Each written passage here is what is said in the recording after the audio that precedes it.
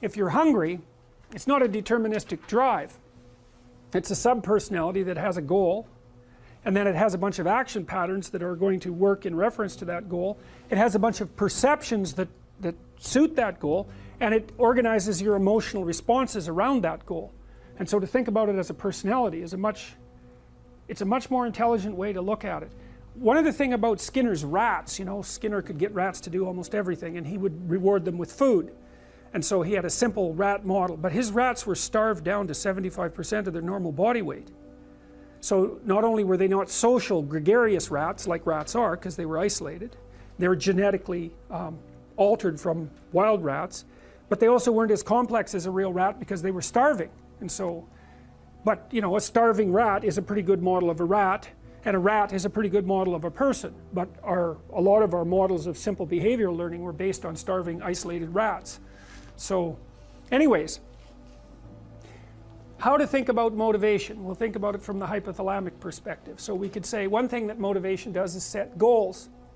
And we could say that emotions track progress towards goals. And I'm going to use that schema even though it's not exactly right. So you say, well, motivation determines where you're going to aim. So if you're hungry, you're going to aim at something to eat. And then that will organize your perceptions so that you zero out everything that isn't relevant to that task, which is almost everything. You concentrate on those few things that are going to facilitate your movement forward. When you encounter those things, that produces positive emotion as you move through the world towards your goal, and you see that things are laying themselves out that facilitate your movement forward. Those things cause positive emotion. And if you encounter anything that gets in the way, then that produces negative emotion, and it can be like threat, because you're not supposed to encounter something that gets in the way. It can be anger, so that you move it away. It can be frustration, disappointment, grief. Those would, if you had a response that serious to an obstacle, it would probably punish the little motivated frame right out of existence. You know, so you walk downstairs and, I don't know, the contracting company has set a wrecking ball through your kitchen. It's like, that's going to be disappointing. You're not going to keep eating the peanut butter sandwich in the rubble. That little frame is going to get punished out of existence, and some new goal is going to pop up in its stead. And you know, one of the things we're going to try to sort out is how do you decide when you've encountered an obstacle that's so big that you should just quit and go do something else, because that's not obvious, you know. And you can get into counterproductive persistence pretty easily. So we don't know how people solve that problem. It's a really complicated one. So anyways, we're going to work on that scenario. Your hypothalamus pops up micro goals that are directly relevant to biological survival. That produces a frame of reference. So it's not a goal, it's not a drive, and it's not a collection of behaviors. It's a little personality. And the personality has a viewpoint, it has thoughts that go along with it. It has perceptions, it has action tendencies, all of that. You can see this in addiction, most particularly. So one of the things that you find often with people who are alcoholic is they lie all the time. And that's because when they've built a little alcohol-dependent personality inside of themselves, or a big one, maybe it's 90% of their personality, and one of the things that consists of is all the rationalizations that they've used over the years to justify their addiction to themselves and to other people. And so the addiction has a personality, you know. And so when the person is off, or maybe they're addicted to meth or something like that, where we know the addiction is more, it's more short-term powerful than I would say than an alcohol addiction. They'll say anything, and the words are just tools used to get towards the goal. And if they happen to be deceptive, whatever, it doesn't matter. They're just practical tools to get towards the goal. And then when you get towards the goal and you take a nice shot of meth or something like that, you reinforce all those rationales that you used to get the drug, and then the next time you're even a better deceiver and liar. So okay, so we're going to say motivations, one way of thinking about it is they set goals, but it's not the right way of thinking about it. They produce a whole framework of interpretation. And so we're going to think about that framework of interpretation. And then emotions emerge inside of that. So that's it. So the world is framed, motivation set goals. You could say the world has to be framed. So motivation sets that frame, goals, emotions, perceptions, and actions. And then actions track progress. So positive emotion says you're moving forward properly towards your goal. And if you encounter something you don't expect, you stop. That's anxiety. It's like, oh, we're not where we thought we were. And so we don't know what to do. So we should stop, because we don't know where we are or what we're doing. Stop, frozen. And then the more powerful negative emotions like pain, they might make you get out of there.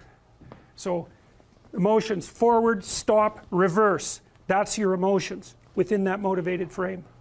So, and that's another example of how your mind is embedded in your body. Your emotions are like they're offshoots of action tendencies. That's the right way to think about it, because action is everything fundamentally. So what are some basic motivations?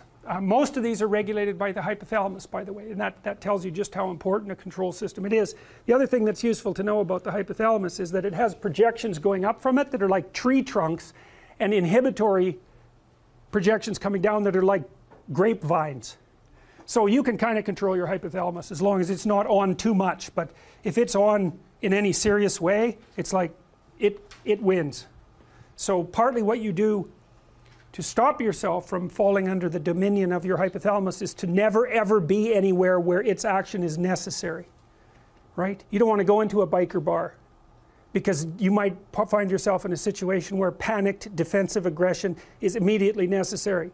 You probably don't want that. You don't want the panic, you don't want the terror, you don't want the frenzied fight, you don't want any of that. You don't want to have to run away in absolute panic. So you just don't go there. And a huge part of how we regulate our emotions is just by never going anywhere where we have to experience them. And so that has very little to do with internal inhibitory control and everything to do with staying where you belong. So, okay. So, basic motivations: hunger, thirst, pain. Pain is not regulated by the hypothalamus. That's a different circuit. Anger / aggression, thermoregulation, panic and escape, affiliation and care, sexual desire, exploration, play. And you can kind of break those in, you can kind of break those into the classic Darwinian categories too, and say, well, there's a set of motivations that go along with self-maintenance. That'd be your survival. Ingestive and defensive. See, I've sort of coded them there. So the self-maintenance, there's an ingestive set of basic motivations that go with self-maintenance. You say that's hunger, thirst. There's a set of defensive motivations: pain, anger, thermoregulation, panic and escape. And then there's motivations that are associated with reproduction: affiliation, care, and sexual desire. And then I put exploration and play sort of outside of that. I would say because those two things serve both of these approximately equally. When I went to Harvard, I came from McGill, and I had spent a lot of time with my advisor there and a research team that he had, trying to understand the genesis of antisocial behavior, and among adolescents mostly. So, well, as kids as well. Antisocial behavior is very persistent. So if you have a child who's conduct disordered at the age of 4, the probability that they will be criminal at the age of 15 or 20 is extremely high. It's unbelievably stable. It's a very dismal literature, because you see these early onset aggressive kids, and it's persistent. And then you look at the intervention literature and you throw up your hands, because no interventions work. And believe me, psychologists have tried everything you can possibly imagine, and a bunch of things that you can't, in order to ameliorate that. So we were really interested in trying to understand, for example, if you're antisocial by the age of 4, then there isn't an intervention that seems to be effective. So, and the standard penological theory is really quite horrifying in this regard, because what you see is that male aggression peaks around the age of 15, and then it declines fairly precipitously and sort of normalizes again by the age of 27. And standard penological theory essentially is this cold-hearted. It's like if you have someone who's a multiple offender, you just throw them in prison until they're 27. Then they age out of it. And that's all there is to it. That's what we've got. Now, there's some downside to that, because there's a corollary literature that suggests that the worst thing that you can do with antisocial people is to group them together, which is what we do in prisons. So that's a whole mess. Anyways, one of the things we were doing was trying to see if there might be cognitive predictors of antisocial behavior. And so we used this battery of neuropsychological tests that was put together at the Montreal Neurological Institute. It took about 11 hours to administer, and hypothetically assessed prefrontal cortical function. And we computerized that and reduced it to about 90 minutes, and then assessed antisocial adolescents in Montreal, and found out that they did show deficits in problem solving ability that we associated with prefrontal ability. When I got to Harvard, I thought, well, that's interesting. We could use the neuropsych battery to predict negative behavior. Perhaps we could use it to predict positive behavior. So I thought, well, what if we turned the neuropsych battery and over and thought, well, can we predict grades, for example? Because, you know, that's a decent thing to predict. So we ran a study that looked at Harvard kids, University of Toronto kids, line workers at a Milwaukee factory, and managers and executives at the same factory. And what we found was that the average score across these neuropsychological tests, they were kind of like games. They were game-like, you know. So in one test, there were 5 lights in the middle of the screen, and a box was associated with each light, and you had to learn by trial and error which box was associated with each light. That was one of the tests. So we took people's average score across the tests because they seemed to clump together into a single structure. You can find that out statistically. If you take a bunch of tests, you can find out how they clump together statistically by looking at their patterns of correlations, and you might get multiple clumps, which is what happens with personality research, where you get 5, or you might get a singular clump, which is what happens in cognitive research. And we got a single clump, essentially. And then we were trying to figure out if, at the same time, I was reading the literature on performance prediction. And there's an extensive literature on performance prediction, a lot of it generated by the armed forces, by the way, indicating that IQ is a very good predictor of long-term life success. And so here's the general rule. If your job is simple, which means you do the same thing every day, then IQ predicts how fast you'll learn the job, but not how well you do it. But if your job is complex, which means that the demands change on an ongoing basis, then the best predictor of success is general cognitive ability. And I learned that the general cognitive ability tests clump together into a single factor. That's fluid intelligence, or IQ. And then we didn't know if the factor that we had found was the same factor as IQ. And we still haven't really figured out whether or not that was the case, because it kind of depends on how you do the analysis. But anyways, I got deeply into the performance prediction literature, and I found out, well, if you wanted to predict people's performance in life, there's a couple of things you need to know. You need to know their general cognitive ability if they're going to do a complex job. You need to know their trait conscientiousness. Some of you might have heard that rebranded as grit in a very corrupt act, by the way, because it's a good predictor of long-term life success. Freedom from negative emotion, low neuroticism, is another predictor, but it's sort of third on the hierarchy. And then openness to experience, which is a personality trait, is associated with expertise in creative domains. The evidence that, now I should tell you, since it's such a complicated question, I should tell you how to make an IQ test, because it's actually really easy, and you need to know this to actually understand what IQ is. So imagine that you generated a set of 10,000 questions, okay, about anything. They could be math problems, they could be general knowledge, they could be vocabulary, they could be multiple choice. It really doesn't matter what they're about, as long as they require abstraction to solve. So they'd be formulated linguistically, but mathematically would also apply. And then you have those 10,000 questions. Now you take a random set of 100 of those questions, and you give them to 1,000 people, and all you do is sum up the answers, right?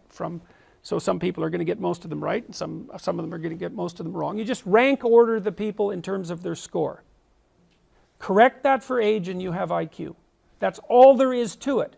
And what you'll find is that no matter which random set of 100 questions you take, the people at the top of one random set will be at the top of all the others. And with very, very, very high consistency. So one thing you need to know is that if any social science claims whatsoever are correct, then the IQ claims are correct, because the IQ claims are more psychometrically rigorous than any other phenomenon that's been discovered by social scientists. Now, the IQ literature is a dismal literature. No one likes it. Here's why. Here's an example. So here's a fun little fact for you, for liberals and conservatives alike, because conservatives think there's a job for everyone if people just get off their asses and get to work. And liberals think, well, you can train anyone to do anything. It's like, no, there isn't a job for everyone. And no, you can't train everyone to do everything. That's wrong. And here's one of the consequences of that. So as I mentioned, the Armed Forces has done a lot of work on IQ, and they started back in 1919, and the reason they did that was because, well, for obvious reasons, let's say there's a war and you want to get qualified people into the officer positions as rapidly as possible, or you'll lose. So that's a reason. Now the Armed Forces has experimented with IQ tests since 1919, and in the last 20 years a law was passed as a consequence of that analysis, which was that it was illegal to induct anyone into the Armed Forces who had an IQ of less than 83. Now the question is why? And the answer was, all of that effort put in by the Armed Forces indicated that if you had an IQ of 83 or less, there wasn't anything that you could be trained to do in the military that wasn't positively counterproductive. Now you got to think about that, because the military is chronically desperate for people, right? It's not like people are lining up to be inducted, right? They have to go out and recruit, and it's not easy, and so they're desperate to get their hands on every body they can possibly manage. And then, especially in wartime, but also in peacetime. But then there was another reason too, which was the Armed Forces was also set up from a policy perspective to take people in the underclass, let's say, and train them and move them up at least into the working class or maybe the middle class. So there's a policy element to it too. And so even from that perspective, you could see that the military is desperate to bring people in. But well, with an IQ of 83 or less, it's not happening. Okay, so how many people have an IQ of 83 or less? 10%. Now, if that doesn't hurt you to hear, then you didn't hear it properly. Because what it implies is that in a complex society like ours, and one that's becoming increasingly complex, there isn't anything for 10% of the population to do. All right, well, what are we going to do? We're going to ignore that? We're going to run away from that? And believe me, we have every reason to. Or we're going to contend with the fact that we need to figure out how it might be possible to find a place for people on the lower end of the general cognitive distribution to take their productive and worthwhile place in society. And that isn't just going to be a matter of dumping money down the hierarchy, because giving people who have nothing to do money isn't helpful. It doesn't work. It's not that simple. Well, so that's kind of an answer to the question of whether or not we should deal with IQ forthrightly. It's like, if you can find a flaw in that logic, like, just go right ahead. It's not like I was thrilled to death to discover all of this. By no stretch of the imagination was that the case. So what? So IQ is reliable and valid. That's the first thing. It's more reliable and valid than any other psychometric test ever designed by social scientists by a factor of about 3. That's fact number 1. Fact number 2 is it predicts long-term life outcome at about 0.3, 0.4, which leaves about 85%, 70 to 85% of the story unexplained, but it's still the best thing that we have. Well, it's also the case that in places like Great Britain, when IQ tests were first introduced, they were actually used by the socialists, and they were used to identify poor people who had potential, cognitive potential, and to move them into institutes of higher education. So there's an upside, a social upside as well. This is something you can't say anything about without immediately being killed. So I'm hesitant to broach the topic. But I'll tell you one thing that I did in the last week that's relevant to this. And this just shows you how complex the problem is. First of all, we should point out that race is a very difficult thing to define, because racial boundaries aren't tight, right? So when you talk about racial differences in IQ, you're faced with the thorny problem of defining race. And that's a big problem from a scientific perspective. But we'll leave that aside. And I wrote an article this week. Somebody stood up at one point in one of my talks, and Vice, bless their hearts, took this particular question and used it as an indication of the quality of the people who are my so-called followers. And by the way, the quality of my so-called followers is pretty damn high, and you can find that out quite rapidly just by looking at the YouTube comments, which are head and shoulders above the standard set of YouTube comments, I can tell you that. So someone asked me about the Jewish question, right? And the implication, it was actually someone Jewish, and the implication was that Jews are overrepresented in positions of authority and power. And I had just spoken for like an hour and a half, and you know, this guy had an axe to grind, and I thought, there's no goddamn way I'm getting into this at the moment. And so I said I can't answer that question. But that's not a very good answer. So I wrote a blog post this week, and I said, look, here's the situation. All right. Jews are overrepresented in positions of power and authority. But then let's open our eyes a little bit, eh? And think for like 2 or 3 seconds and think, hey, guess what? They're also overrepresented in positions of competence. And it's not like we have more geniuses than we know what to do with. And if the Jews happen to be producing more of them, which they are, by the way, then that's a pretty good thing for the rest of us. So let's not confuse competence with power and authority, even though that's a favorite trick of the radical leftists who always fail to make that distinction. Well, why does this overrepresentation occur? Because it does. There's also overrepresentation in political movements, including radical political movements. Okay, why? Well, answer 1, Jewish conspiracy. Okay, that's not a very good answer. We've used that answer before. All right, but do we have an alternative? Well, here's an alternative. The average Ashkenazi IQ is somewhere between 110 and 115, which is about 1 standard deviation above the population average. And so what that means is that the average Ashkenazi / European Jew has an IQ that's higher than 85% of the population. That's a lot higher. Now, that doesn't make that much difference in the middle of the distribution, okay? But geniuses don't exist at the middle of the distribution. They exist at the tails of the distribution. And you don't need much of a move at the mean to produce walloping differences at the tails.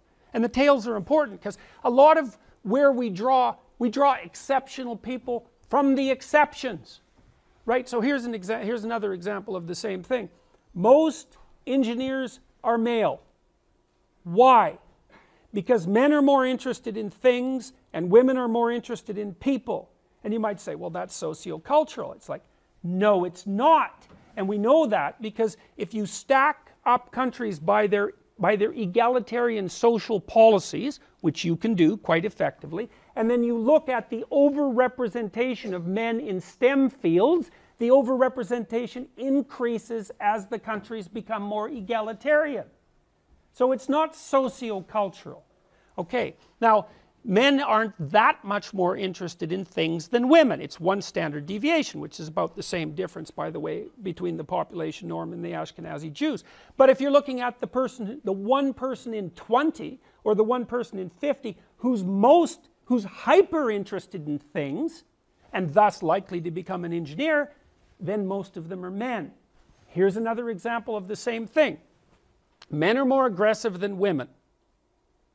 Now, you might ask, how much? And the answer to that is, best place to look at that is in Sweden, where the egalitarian policies have been laid out for a long period of time, and you can get a more direct inference about biology. If you took a random man and a random woman out of the population, and you had to bet on who was more aggressive, and you bet on the man, you'd be right 60% of the time. So that's not that much, right? It deviates from 50-50, but it's not like 90-10, it's 60-40. Okay. So what does that mean? Well, we got a tail problem here again. Let's say that now you decide to go out onto the extremes of aggression and you identify the most aggressive 1 in 100 persons. They're all men. Guess who's in prison? Those people. That's why most of the people in prison are men. And so this is elementary. Part of the problem in our society is that we don't understand statistics. We don't understand that you can have relatively small differences at the population level that produce walloping consequences at the tails of the distribution. Okay, so back to IQ. One final thing to say about IQ. The ethnic differences are difficult to dispense with. It's not easy to make them go away. You can say, well, the tests aren't culture fair. Well, here's a test of that. So imagine you test group A with an IQ test and you test group B with an IQ test, and then you look at their actual performance in whatever you're predicting. If the test was biased against ethnic group A, then it would underpredict their performance. And that doesn't happen.